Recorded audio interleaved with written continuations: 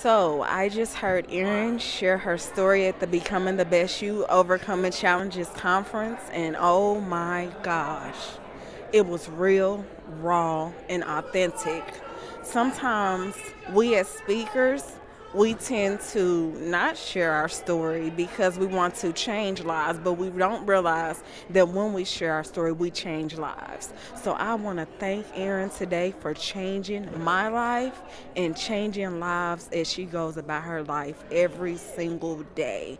Now she's owning her truth. She's lived her truth. Now she's owning her truth, and she's going to share, and we're going to share our truths together in hopes that we can change more lives. The ripple effect has begun. Join the wave. It's on.